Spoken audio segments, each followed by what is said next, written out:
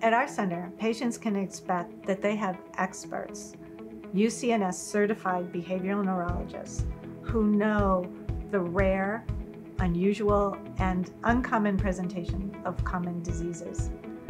This place allows us to innovate.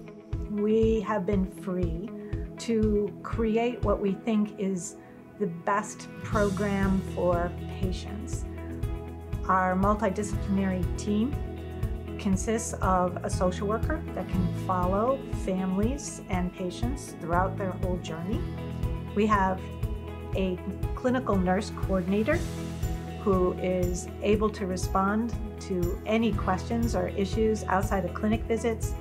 We have psychometrists who are very skilled in helping us at each visit understand where somebody is and their cognitive functioning. That gives us a lot of very granular information so that we can understand all about what might be impacting thinking.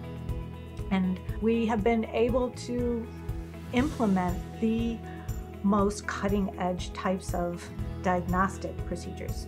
Fluid and imaging biomarkers, whole genome testing, the standardization and consistency and comprehensive nature of our work is so unique. We identify not just all cognitive kinds of contributions, but we can also give multiple therapies and multiple supports. Our care and treatment recommendations are rooted in science, but they're grounded in what matters.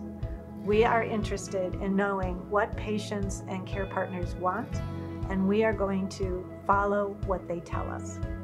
We can't practice medicine like we have in the past. We're not going to wait till a person has a disease.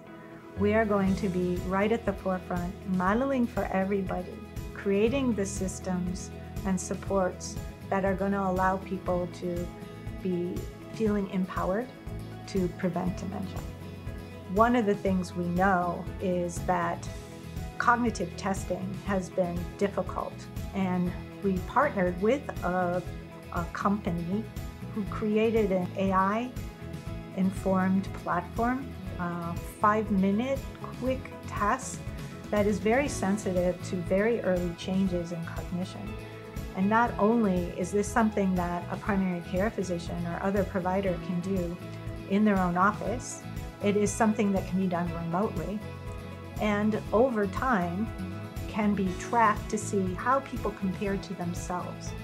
So our goal is really to use this as a first step in expanding the ability for us to take care of people's brains so they don't get dementia and don't walk in through our door.